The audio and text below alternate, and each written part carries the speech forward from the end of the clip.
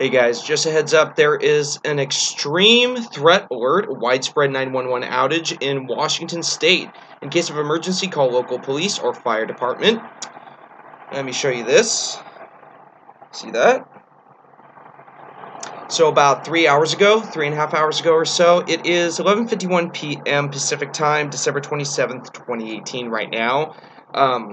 About 3.5 hours ago, there was an explosion in New York City, apparently from a transformer going off or something. Didn't look like a storm was going on during the time frame of that video. A lot of people are recording it. But look at this. This emergency alert that I got says, extreme threat. Do you not see that? What the hell is extreme threat? I mean, I know that's serious if there's a widespread 911 outage in Washington, but just about 3.5 hours after that weird explosion in New York City, I don't know what's going on, so I just thought I'd let you guys know. Let me know if you have any experience of this at all, and I'll see you guys later.